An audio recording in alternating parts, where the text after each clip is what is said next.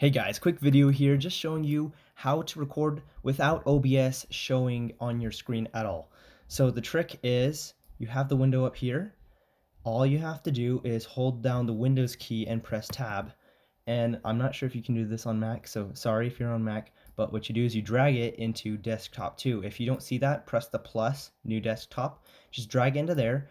It's still going to record your screen, but it won't show up. So then when you use Alt Tab or you show your bar on the bottom, you're not going to see OBS. So if there's any other windows that you want to have open but you don't want to be showing in your recording, then all you have to do is just hold the Windows key, press tab, and stick it in there, and then you can pull it out again. You can still use your hotkeys to record. So mine is Control Shift and then numpad plus to start recording and numpad minus to stop recording.